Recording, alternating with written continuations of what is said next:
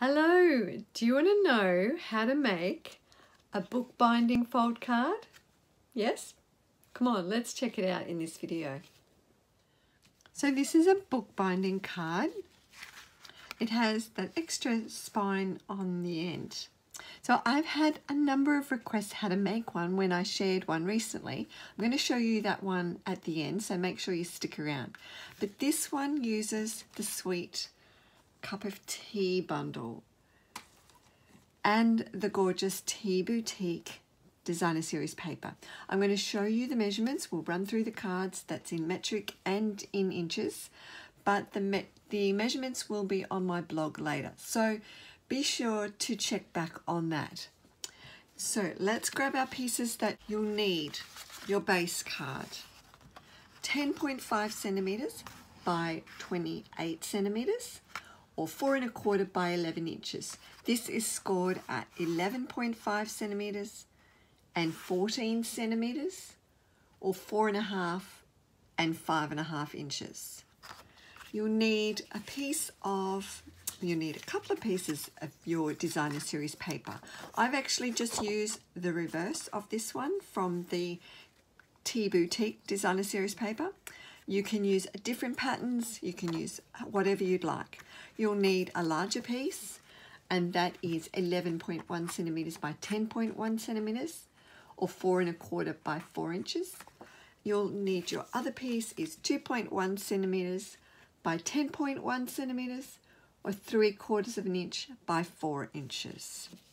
You'll need a piece of white card that is the same size as your larger DSP piece. That's going to be for your inside.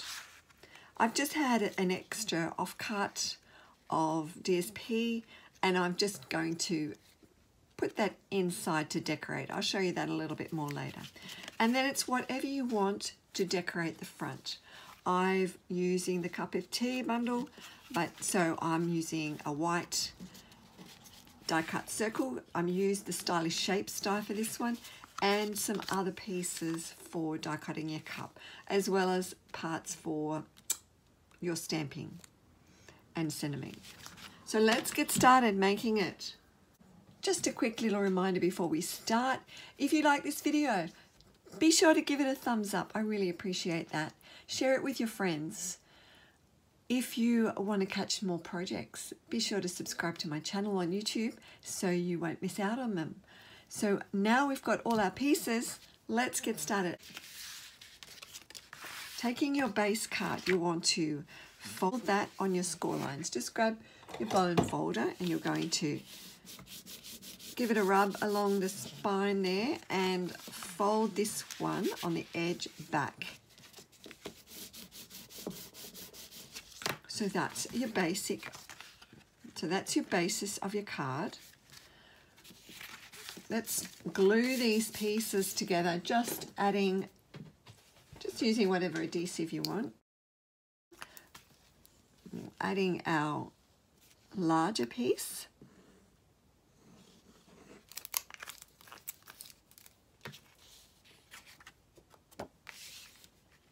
Just add that on that section.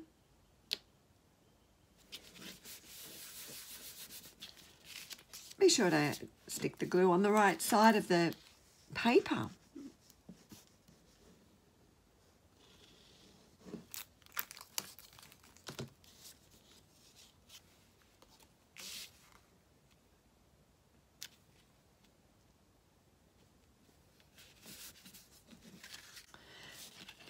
Now with our scrap pieces, we're going to die cut our teacups. I like to layer these because they're so nice to lay them together. So we have a detailed one from the Sweet Sorbet and the outline from Petal Pink that I'm using.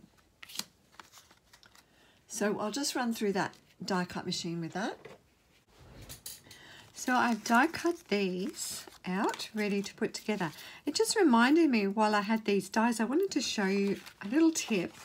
What I've done to keep my dies together is I've just added some strips of magnetic sheet. I think I've just used a fridge magnet that we've got in the mail or something, and I've just put those so we have the dies all together, especially when we have lots of little dies in this set. For some of my die sets, I have a larger piece of magnet that will keep the whole pieces together. But for this one, I've just used strips. So I just thought I'd let you know while we were using these dies. So now let's put our teacup together. You could use the adhesive sheets to die cut your cups out, but I just use little dabs of glue and just tiny, tiny little dots.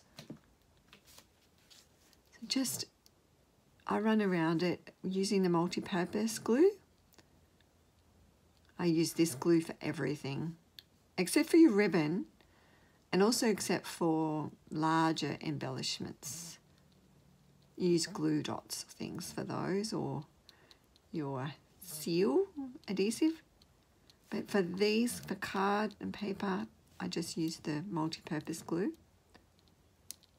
And I just run around adding little dots around the outline.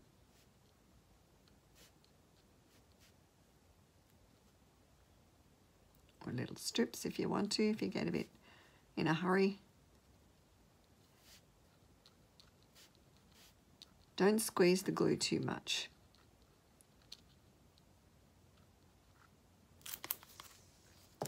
If you find this too much, just dab some off on a scrap paper.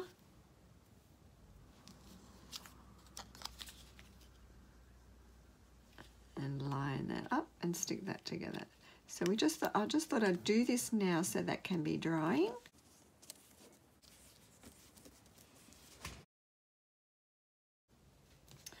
Now that's there, we'll let that dry. We'll just adhere these pieces inside together.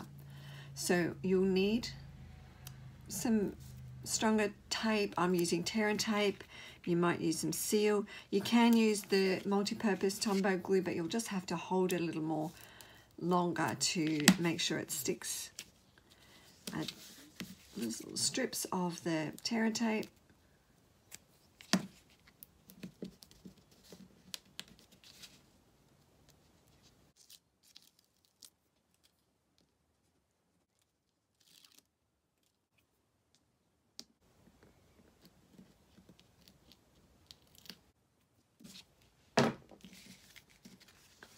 So fold that over and just press that down to seal. So as I've mentioned, if you're using the multi-purpose adhesive, you're going to have to hold that a little bit longer. And then you can see how you've got that little spine happening. So I'm just quickly going to stamp up some leaves for our teacup now. So I'm using the Parakeet Party for the larger leaf in the stamp set. So just give that a bit of an ink up.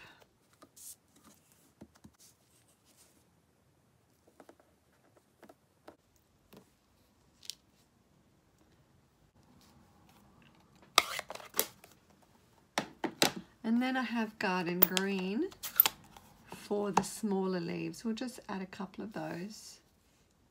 I can use that little white piece rather than stamping on that great big piece.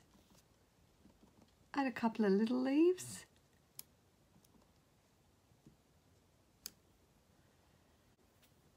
So we'll go and die cut those out now with our dies. It's great that we have two of the little dies so we can do them all at once, and we have the outline of the leaf. So we'll just run and cut those out.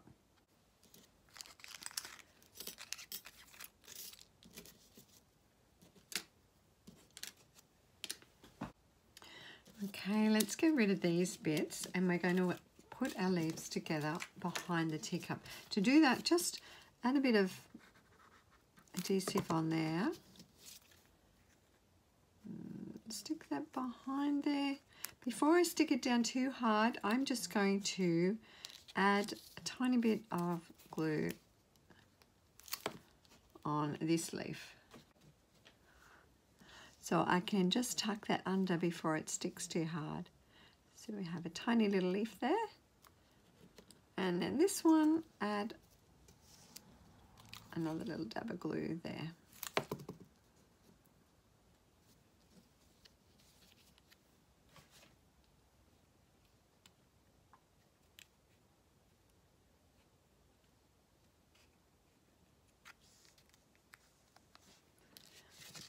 We'll want to add dimensionals now, just on our circle.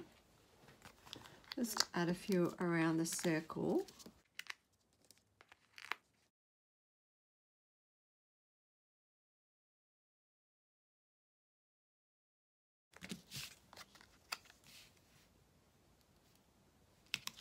And add a few on the back of your teacup too. And your leaf, just add a few there.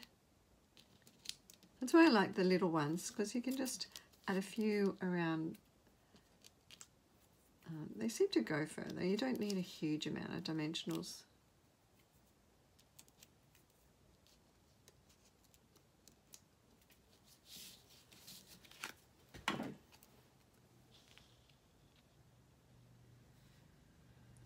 Center that on there. I like to put that on first before I tie the ribbon on, just so then I know where to position the bow. Now we'll grab that.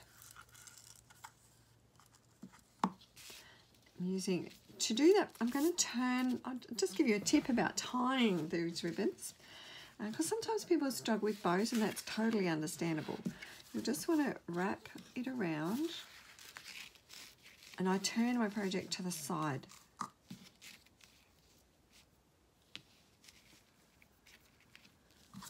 Move that roll over that way.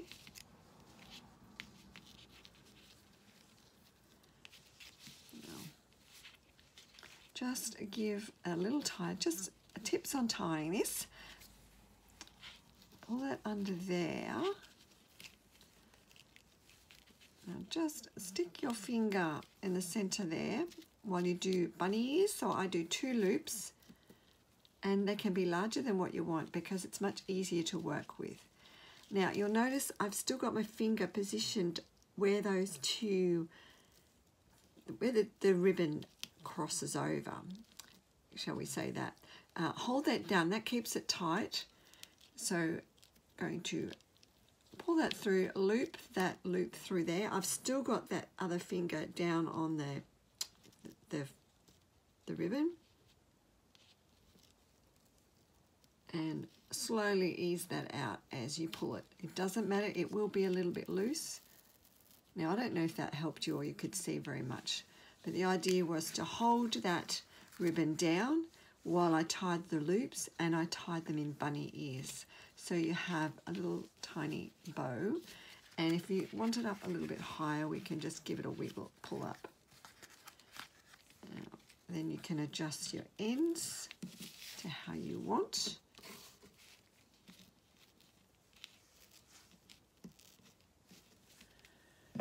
We'll shorten it. I do have an extra bit of length there, but I wasn't going to worry too much about making it too short. You can adjust that. If you find that's too loose, just grab a glue dot and stick that under there, and that will secure that a little bit more from jiggling around.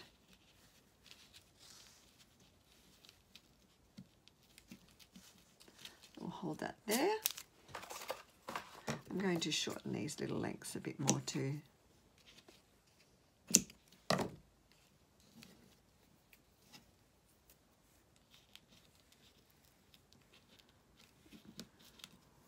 So there you have that part. Don't forget your inside. I'm not going to complete the inside now, but let's bring the other card back in so you can see it. So I've added a sentiment. The sentiment is from the Go-To greeting scent. I seem to use that all the time. And let's have a look inside. I've just added that strip of DSP and stamped some leaves in there.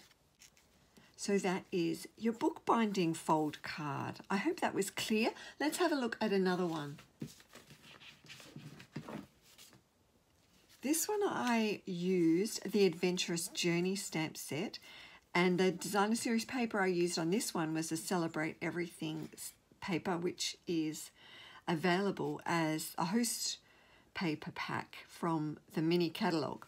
It's got some great prints in the pack, And inside I have just stamped some of the water swirls and the lilies. So bookbinding card, I hope you have a go at that. Tell me what you think. I'd love to see your version of it when you create them. So thanks for watching with me, and I'll catch you in another video soon. Bye.